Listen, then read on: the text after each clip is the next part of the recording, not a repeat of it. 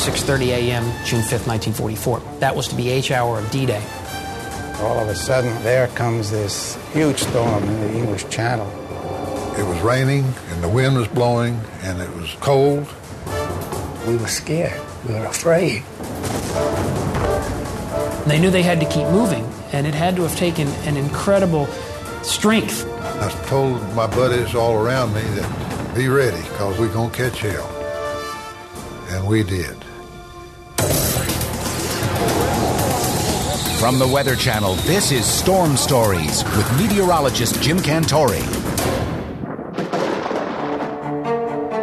June 4th, 1944.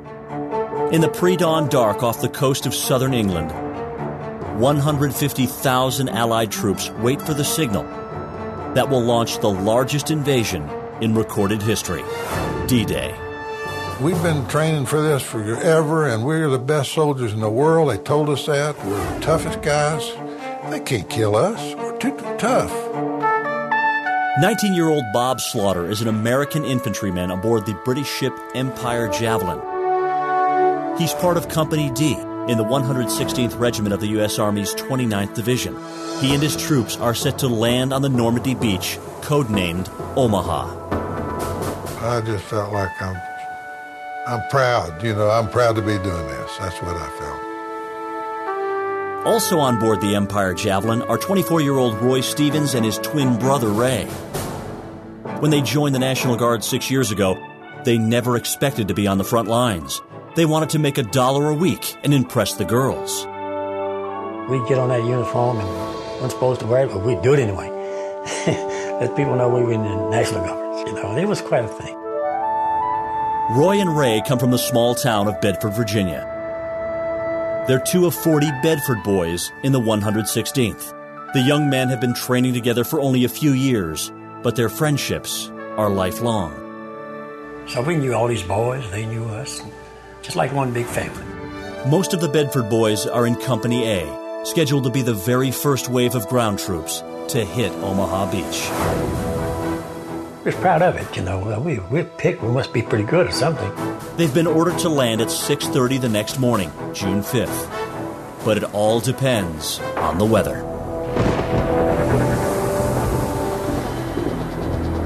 At Allied headquarters in Southwark, England, General Dwight D. Eisenhower is reviewing plans for the attack.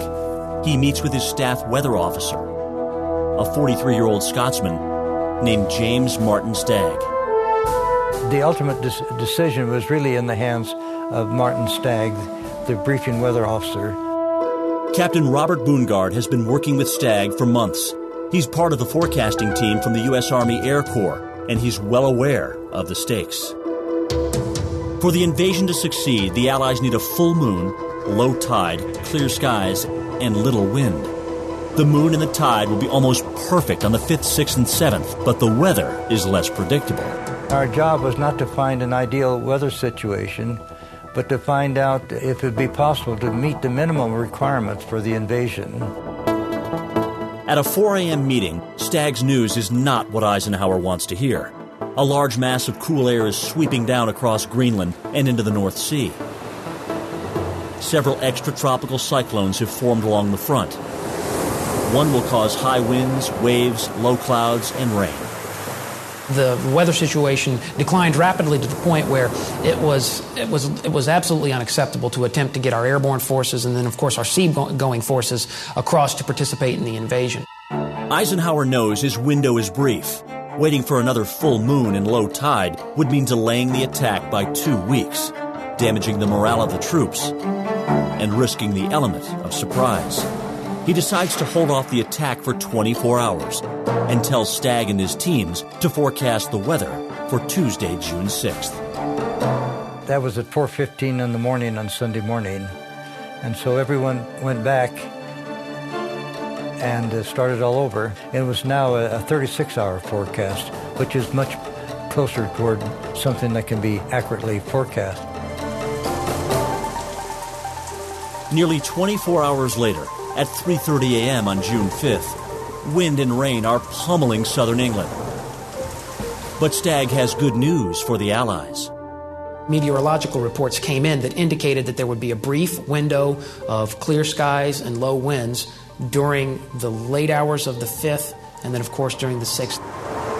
Light winds mean low waves, so the flat-bottom boats bringing infantry to the beaches of Normandy should be able to land without swamping. And paratroopers dropping down behind enemy lines run little risk of being scattered.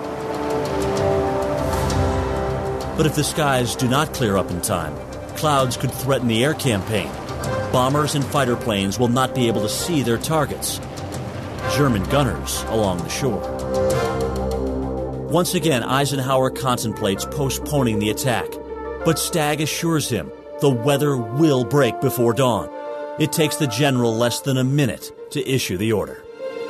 General Eisenhower came out when he stopped at Stagg and says, hold it for one more day, have good weather for us for another day.